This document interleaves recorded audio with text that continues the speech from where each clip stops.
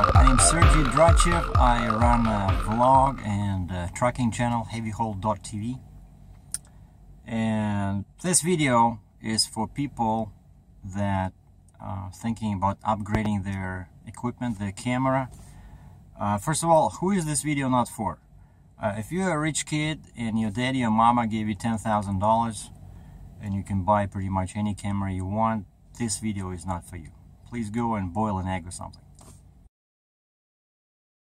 If you're a trucker from my main channel and you're not interested in photography or video and you're not sure how you ended up here, I suggest you go to your nearest shooting range and ask to shoot a 50 cal.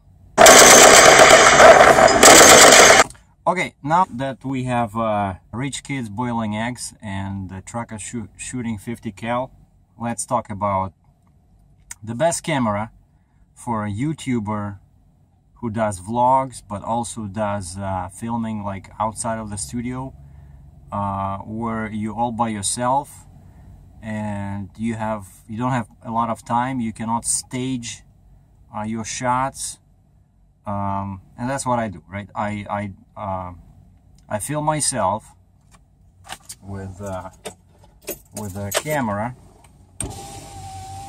and this is this camera. Right now I'm shooting with my smartphone, but until recently I basically had 3 cameras. So Nikon D5500 that I mostly used for photography, and then I used sorry, it's getting bright, and then I used GoPro Hero Basic, and also this LG G4 smartphone, which actually can shoot pretty amazing video from 720p all the way to 4K. So I do kind of what's known in Hollywood as a run and gun style of shooting, and so that's who this video is for. So if you do this, you're running around, you're not always in your office or room or your neighbor's office, so and you don't have much time and you're all by yourself, then that's my recommendation. And basically, yeah, until recently I had Nikon D5500, a great photo camera, and I've been using GoPro Basic, and I tried different models, and I've been using my phone, and I was not happy with any of these. So I sat down and I wrote a list of what I want, like ideally, from a video camera, from something that will allow to do something that would allow me to do my job easier and make videos, you know, more entertaining for viewers. So number one thing I want is autofocus. I don't care what other people that have that Mark III Canon 5D Mark IIIs say or write or show on blogs. I want reliable and accurate autofocus, the same type or better that you find in camcorders and some point and shoot cameras, right? When I'm in the studio, like, you know, like now I'm in my truck, right? Okay, I can set manual focus, but when I'm shooting something that moves, you know, this is 21st century, come on, you know, my smartphone has a tracking autofocus, you know, so it's not that much to ask. I want reliable autofocus, and that's why my Nikon D5500 was really lacking, because okay, the autofocus is okay for photography, but as soon as you switch to video, like live view mode, it's like awful. It's not, you know, it's even if you sit in front of the camera like this at a constant distance, it keeps zooming in and out, in and out. I tried that.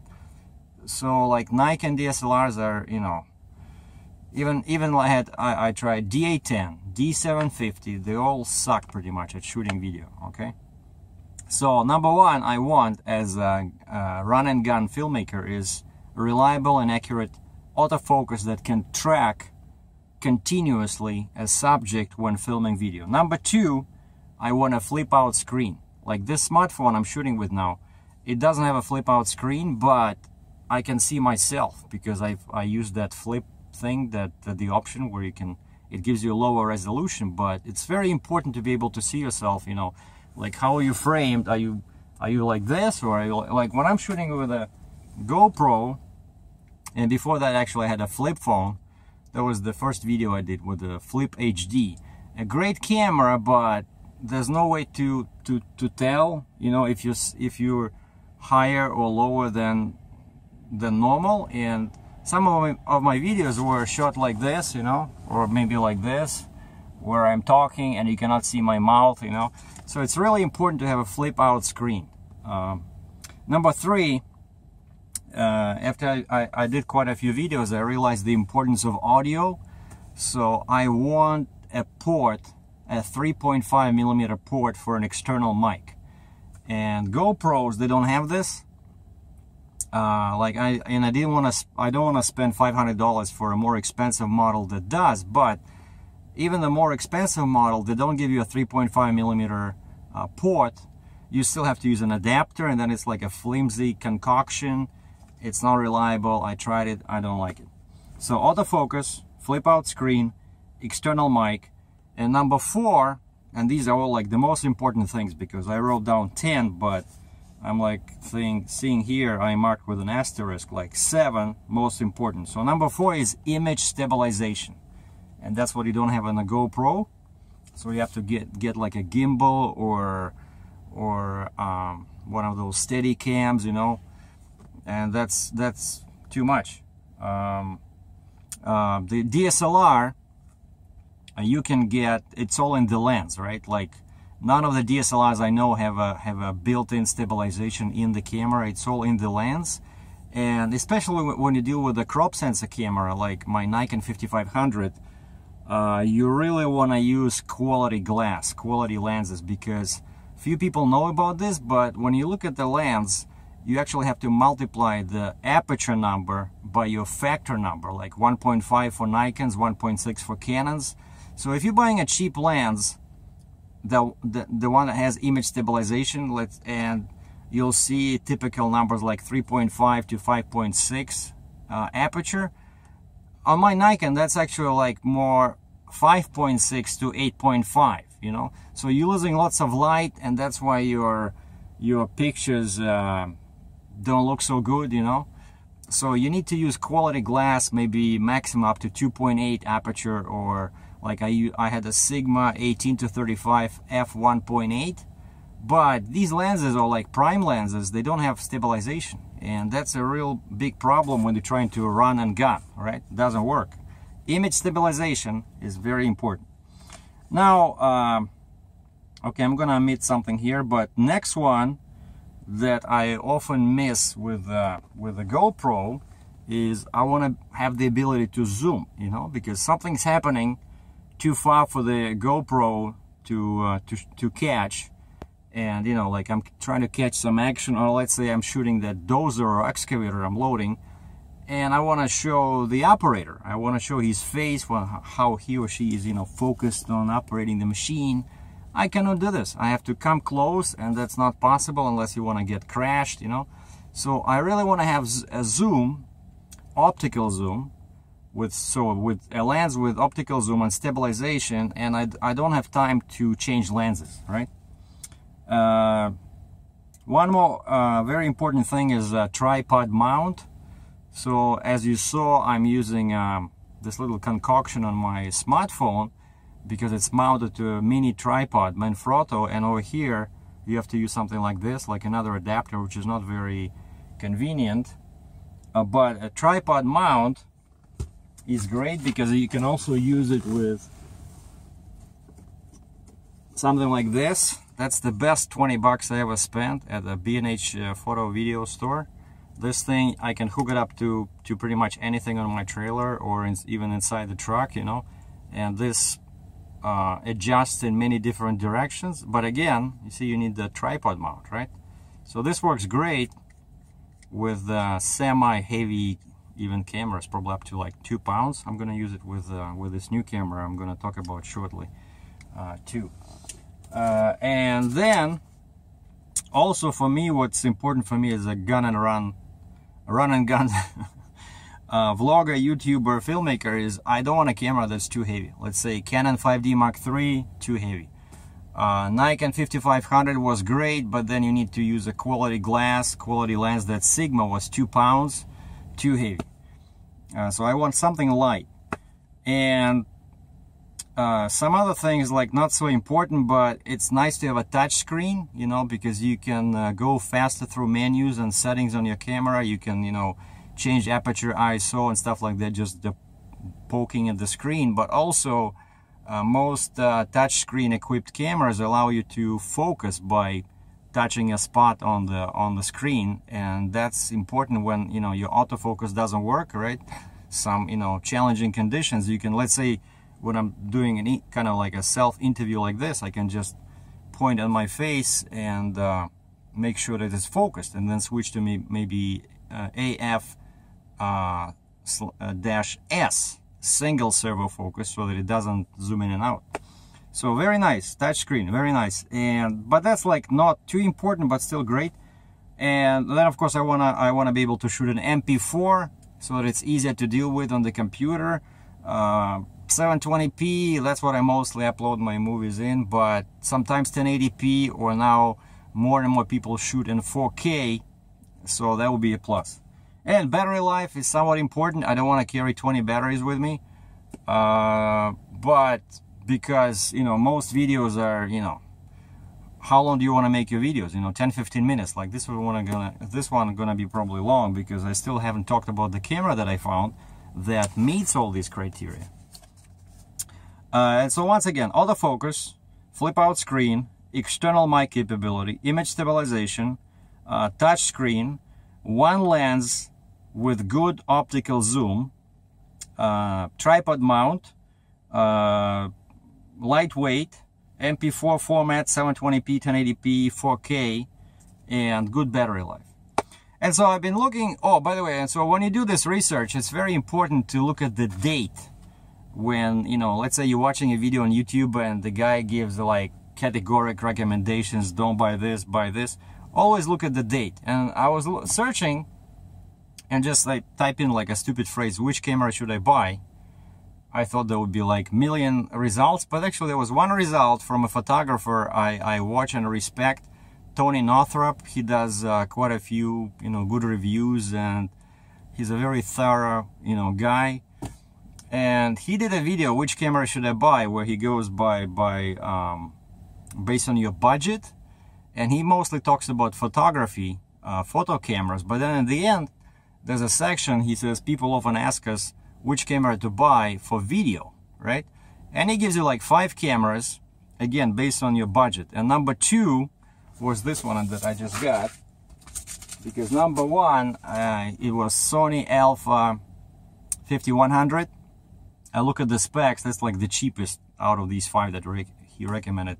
It didn't have a port for the external mic, no good for me. Number 2 was this Panasonic DMC FZ-300, right? I look at this one, I like this one, that's what I bought. Number 3 he recommended was, again, prices are going higher and higher. Number 3 was Panasonic G7, and then GH4, and he said if you have unlimited budget, probably for those rich kids that are now boiling eggs, he says get a Sony A7 II, right? That's a full frame camera. But this one has pretty much everything that I talked about on this list, and I think this is the best cam for, you know, run and gun style of shooting for vloggers and filmmakers. So has autofocus, and as most school children now know, for reliable autofocus in video you need a combination of phase and contrast autofocus, and that's where Nikon basically sucks big time, because all their autofocus is just contrast, which is okay for photography but no good for video. So like Canon is excellent in this regard, like Canon 70D, 80D, 80D, the new one, or 7D Mark II.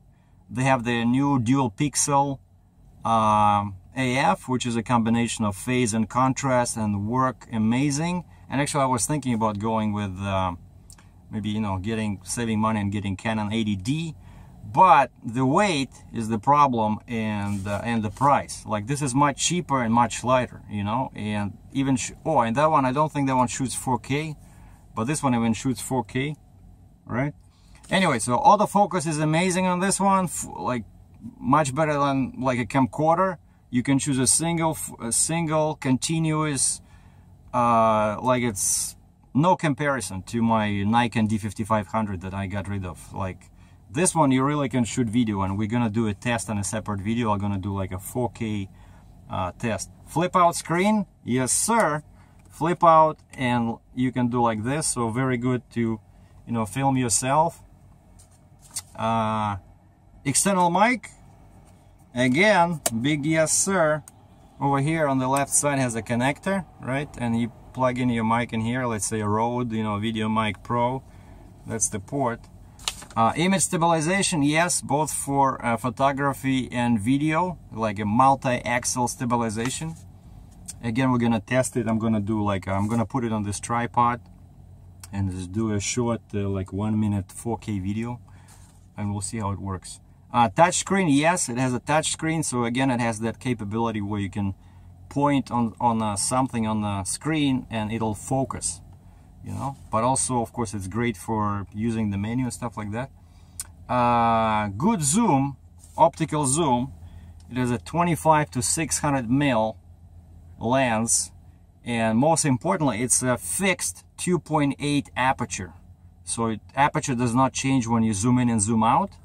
So I don't know, this is like, to get a range like this on a set Canon 80D, you would need at least 3 lenses, right? Like I don't know, 24 to 105, and then maybe 70 to 200, and then I don't know, 200 to 500. That was on the Nikon. I don't think on Canon they have like, what, up to 400, I think. But it'll be super heavy, super expensive, and I don't think I would be able to afford 2.8 lens, because that's what this is, 2.8, right?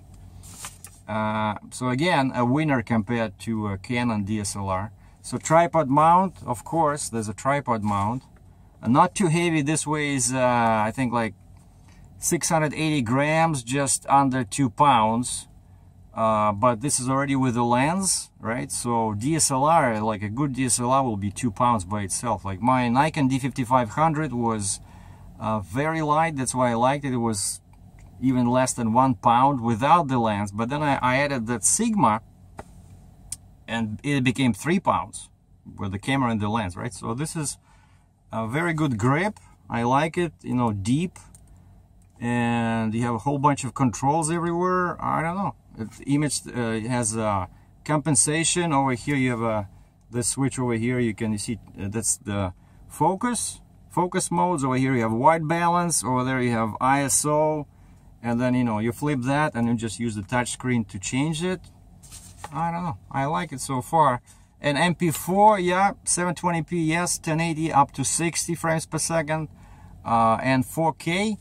And battery life is not too good, but not too bad, so it's fine for what I'm doing. So I think for me, this is the perfect camera. And I didn't want to read the manual. Actually, it comes with 2 manuals. No, like there's one printed manual in the box. It says basic. If you want advanced, you have to go online and download it. So I found both online because they're easier to read on the screen, you know, and on the computer as PDF. And the basic one is pretty much useless. And so I watched a couple of videos online.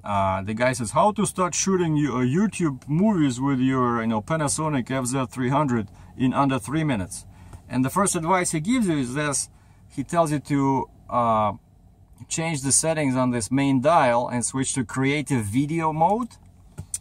And then he shows you like how his daughter is filming herself sitting in an office. And what he's not telling you is that, you know, I did that, and then I was just, you know, trying to see if it was tracking, if it had like a tracking focus. I was sitting inside McDonald's and just moving the camera, trying to see if it'll, you know, focus, and nothing was in focus. What the heck? I checked this over here. Yes, it was an AF-C continuous, And in the menu it says continuing, like in the menu you can look up over here when you press this button here, right?